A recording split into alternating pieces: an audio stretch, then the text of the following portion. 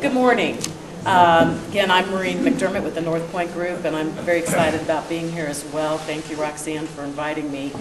I've been involved with the home building industry for 25 years.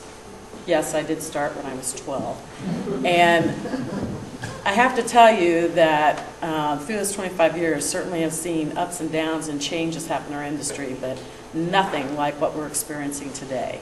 So I think it's a whole new ballgame, a whole new world, and what I'd like to share today are just some of my insights from being in the industry that long, being very linked and involved with the local chapter of the Homebuilders Association as well as the state of Ohio and the national, and just give you a snapshot of where the bulk of builders are today, and of course where the buyers are, and the builders want to be where the buyers are. So I'm just going to give you a quick snapshot of that. This first slide kind of shows the fact that we've lacked genuine diversity in the housing industry. We've been McBuild by McBuilders, and that's been a trend that's been happening certainly since post-World War II. Our variety got just wrung out by the efficiency of just serving mass markets, huge waves of buyers, and we just kept building and building and building the same product over and over again. Phase two, more of the same. And what the misunderstanding of all this is thinking that that's what buyers want. That's not the case. I call it the rearview mirror analogy. And I'm not going to, this is not just, quote, a builder problem. This is a problem that's created by how financing takes place for projects. For example, I go in, I've got a new project, I have a new idea based on great data and research of a product that I think the market wants and that work very well in this location. You wouldn't believe all kinds of stones that get thrown at you because they're like, well, show where it's worked, prove it. It's that rear view mirror. You want to pick up what worked last week and repeat it. And that is a big stumbling block for builders and developers in moving forward with new ideas, new concepts, new projects, even before we had our lovely banking crisis situation that we have right now. So what do you end up with? With that rear view mirror approach, inflexible zoning requirements, and then of course our latest wave of accessible mortgages, we have a glut of single-purpose, drivable suburban product. And that is not where people want to live anymore. So the contrary trend is that we hear this over and over again.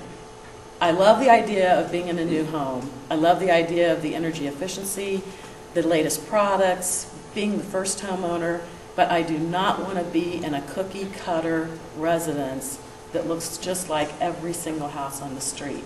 And people will defer to a used home, as we call it in the business, versus a new home just to get diversity, variety, and more of a one-of-a-kind experience in their housing situation. So on top of that, now we have this very diverse demographics.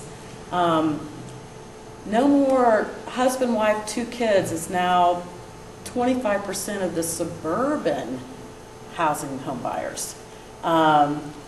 Single women are 21% of the market. That's a huge emerging statistic. Now you guys are lagging behind because single men are only 9%. But I mean, these are big drivers in evaluating the type of housing that people are interested in. A family, a husband, wife, and 2 kids versus a single woman will have very different lifestyles, very different consumption patterns, and that affects the type of housing and the location and the type of neighborhood that they're going to choose. This is just showing a shift. It's a little bit old data, but certainly in the cities, we've been dominated with non-family, families with no children.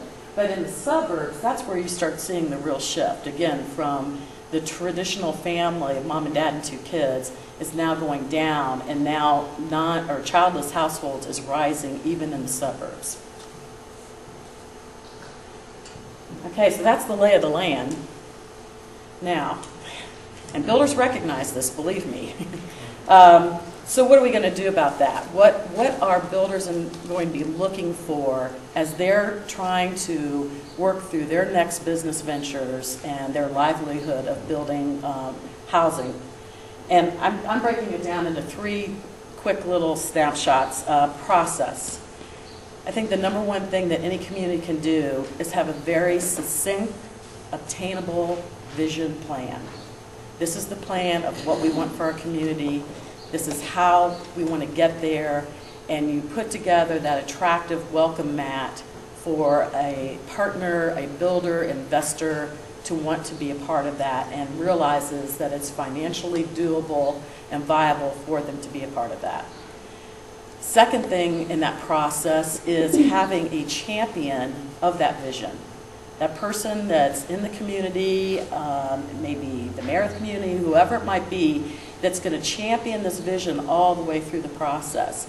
And when I say champion, they're the vehicle for making sure that we get all the decision makers at the table, that we have timely decisions, that we don't have lagging downtime controversy within the team. It's very important that it's a cohesive, everyone on one page, moving forward to obtain that goal. And then the ability to be flexible. An opportunity might exist where, wow, we start looking at a plan and we see a shared parking situation might be a great alternative. But somewhere dusted in an old rule book, it says, no, that doesn't make sense. Well, we have to be flexible, we have to be realistic, and we all have to have the same vision and the same goals. And then we'll get to the right decisions that way. So I believe that champion who takes the vision plan of your community and carries it all the way through are really key components in making the builders feel welcome and feel very excited about an opportunity to work with you on your projects. The second one, financial, what I mean by that is that there are expenses that builders are not accustomed to out in the burbs. Start with the site itself. They're used to receiving a building pad that's got utility stub to it, go in, build. When we're talking about in existing neighborhoods, you may have demolition involved, you may have other utility issues you have to deal with, a host of other site conditions that add to the expense and therefore have to be in the equation. The second thing would be just logistics. How do we get the roof trusses to that site? How do we get concrete trucks up the street? How do we park all the vehicles for the construction workers that are actually creating and manufacturing the product? Those are things that in suburbia are not as great constraints as they are in existing neighborhoods. It's just something to be aware of. It's something that the builders are concerned about, how to overcome those obstacles, and working with them on those would be a great asset. And then third, critical mass, which Bobby certainly talked about, creating a sense of place. When you onesie-twosie situations in a neighborhood, it's very difficult to create a sense of place, and it's very difficult selling proposition to say, trust me, it'll come. That's very weak. We're not very trusting these days. And also, it's an opportunity for those in the neighborhood that may not believe in the vision or may not understand the vision to kind of throw stones at the whole process. They need to see the critical mass and need to see a real community happening in order to feel good about that and join forces with that. I'm just going to show a real quick project right down the road here.